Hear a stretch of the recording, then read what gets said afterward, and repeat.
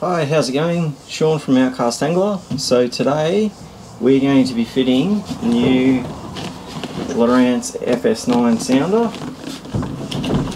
into this Hobie Kayak.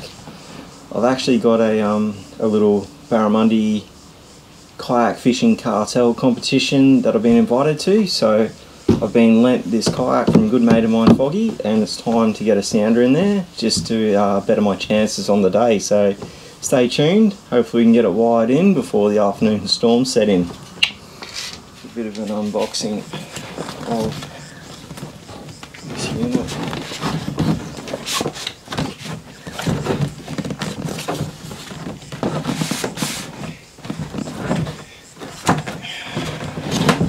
It's not the most glamorous unboxing in the world.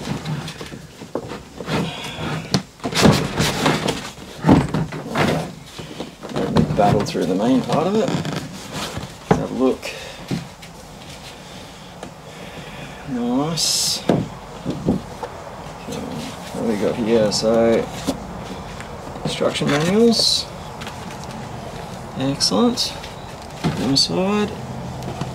Screen itself.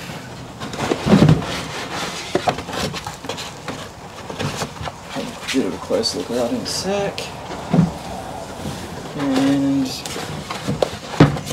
so we have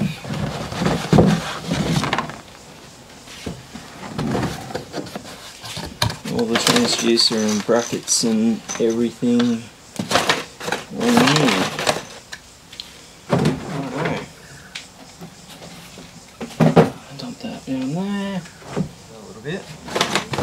The brackets and everything out of the way. Let's have a look at this.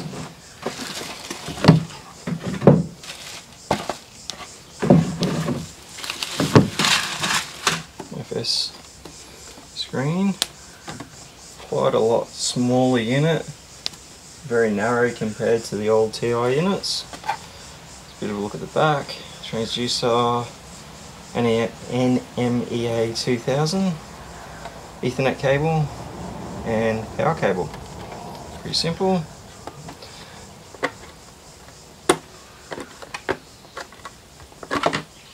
The screen itself, pretty sharp looking screen.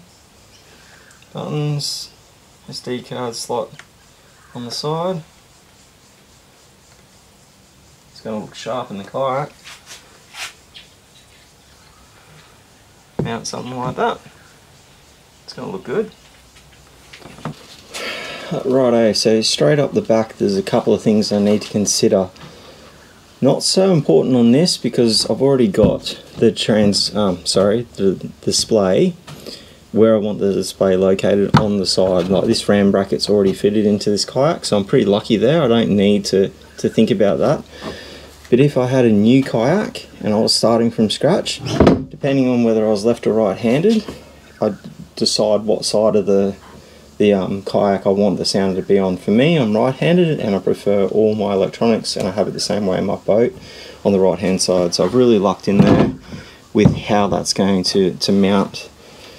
The second thing to consider is how I'm going to mount my transducer. So the FS transducers, they're quite a long transducer, quite wide, and they have the side scan capability. So you don't want to hang them over the side and then have one side just reflecting straight inside the kayak. So what I'm going to do is use a Railblazer transducer top style mount, and this, I've already measured it up, will allow the transducer to get lower than the kayak itself. So another consideration is the mount that you use is whereabouts you're going to place that mount. Once again, I've locked in the original mounting holes for this are already there, and with the transducer fitted, it's going to clear underneath the kayak quite easily. So two big considerations that I don't really need to make, but I had to confirm that they were going to work, so that's good. Third thing to consider is where I'm going to run my cabling, and in particular where I'm going to power it from. So there is a lot of different battery options out there, some very nice specific small lithium battery power packs. Because I'm only borrowing this kayak and it's not my one day I'll get a really nice kayak, but today is not that day. I'm just going to use a like a small motorbike battery or something like that. So probably going to mount it up in the front hatch up here. But if I had a small lithium type battery, I'd probably mount it in the center hatch and just up out of the way. Righto, I'm just going to line up the holes in the bracket. Hopefully, so I do. Always a good thing.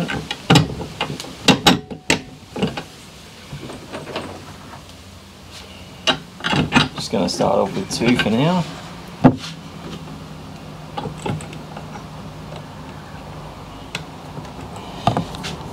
It's always a good idea to start with mounting the sounder, and the reason being is you don't want to go running all your cables around and tying them all off, and then only to realise that you don't have enough cable length. So if you get your sounder mounted up nice and early, then the rest of it will fall into place, and you can kind of work back from there. So I'm just going to start very simply, and obviously because the kayak's going to be transported on the roof, all this stuff really needs to be able to come off or be hidden away, where it's not going to affect you know, me transporting it and potentially become damaged. So just going to get it mounted up onto there.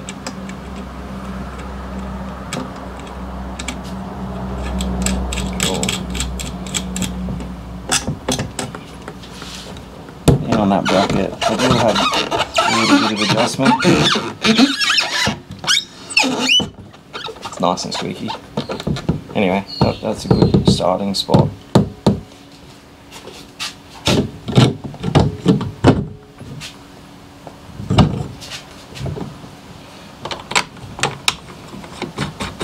The other good thing is if you get the sounder mounted up straight away, it's really good progress. It looks really good.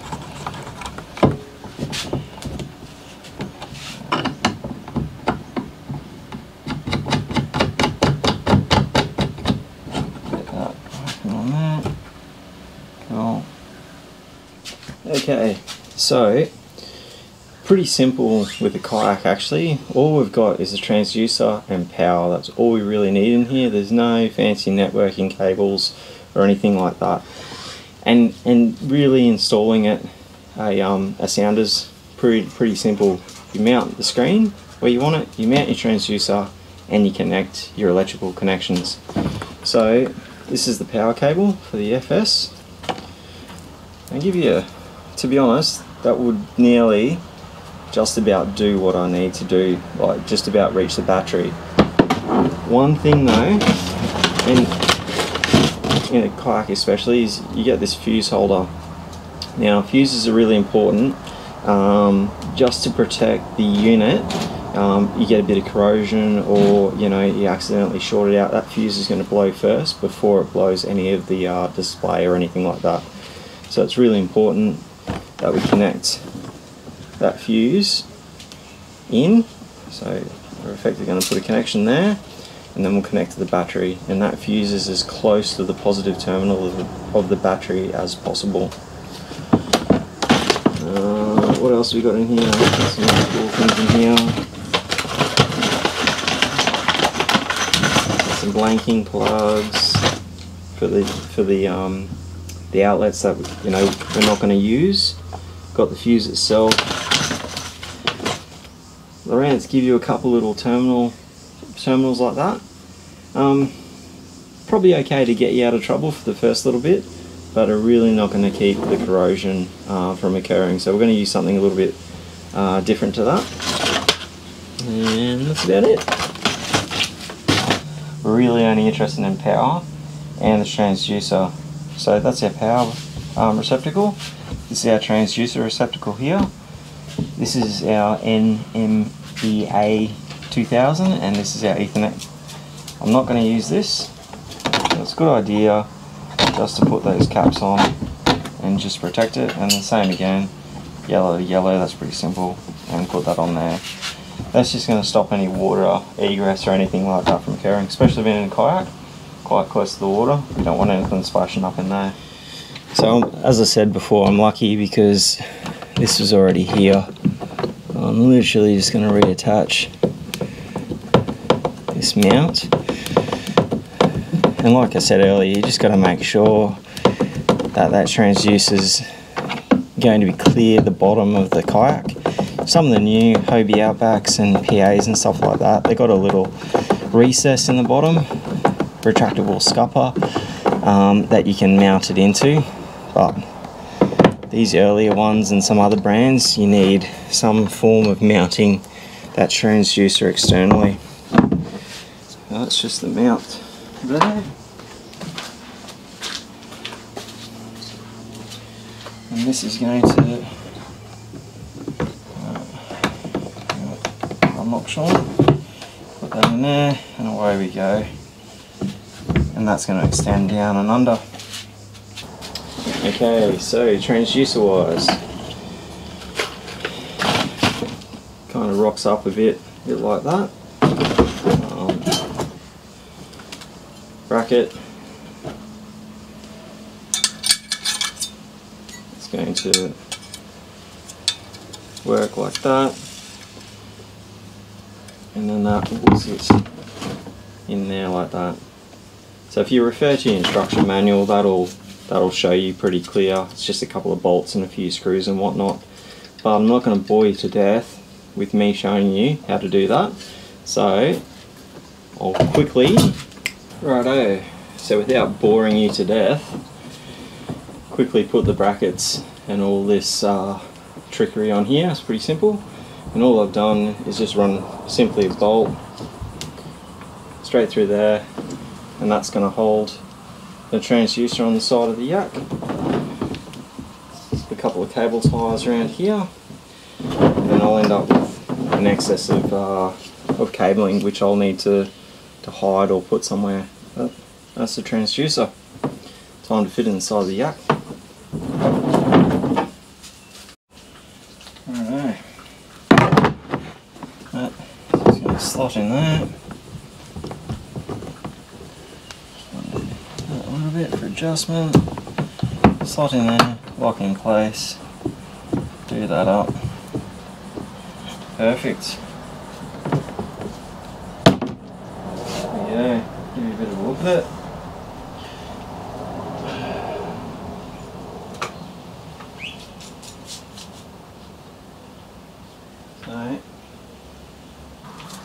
Righto, so onto the wiring part. Like I said earlier, we do need to fit this fuse. So what I'm going to do, there's plenty of different connections like these, but basically I'm just going to use a splice that splices the inner wires together. And I'll give you a close up in a sec. And then over, we're going to put a heat shrink sleeve that slips over the top. So we're going to crimp that down, put the sleeve over, and then heat shrink it down, and that way that connection will stay in tip-top condition.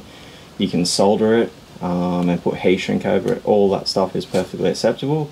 This is just a quick, easy way for me to do it. With the length of the cable itself, there's plenty of cable length there to run it to from where the sound is mounted to where I intend to put the battery. So there's no reason for me to lengthen the cable at all or add anything extra on. So my connections are just going to be screw-on terminals. So I'm just using a normal round terminal. It's going to go on there, and we're just going to crimp it in place, and that'll be it. Really simple and effective.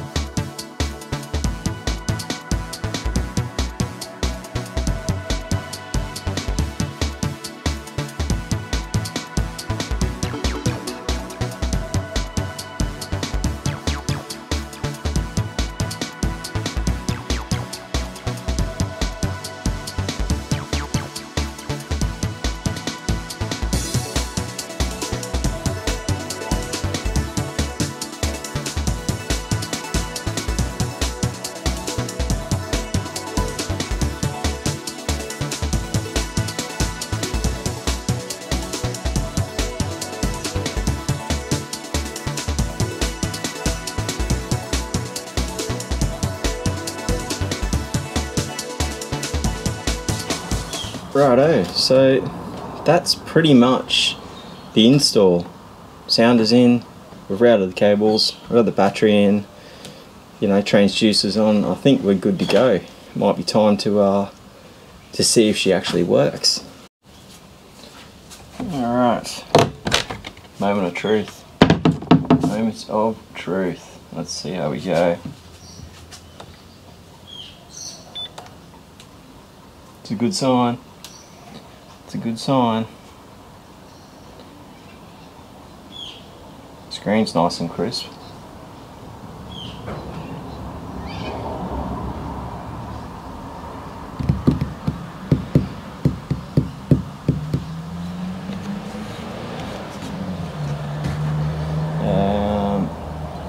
English? Yes. Accept. Do you wish to configure this device? Yes. What do we want? Celsius meters, yep. Knots, nautical miles, meters. So you can set it up however you want, but that's what I prefer.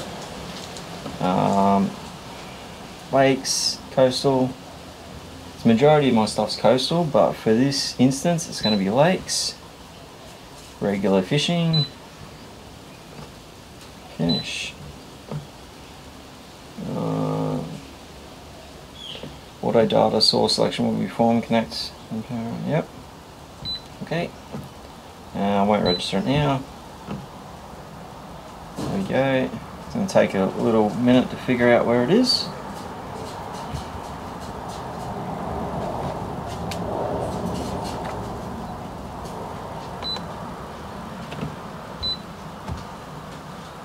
Fresh, dot dot dot dot dot. Where did I just go?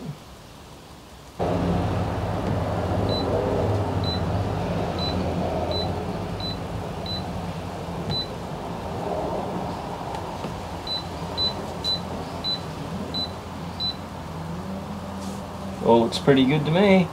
Time to go give it a go, I think. Okay, thanks very much for watching, and hopefully you got something out of the install. Like I said, setting up a sounder on a kayak is pretty simple. The instruction manuals are really handy for hints if you ever need, if you're not quite sure. There's plenty of stuff on YouTube. Now it's time for me to get on the water, go do, configure the transducers and just tweak it right in how I like it, and then hopefully we'll get onto a barra in a couple of weekends. So yeah, thanks for tuning in. Hope you find a few fish. Catch us later.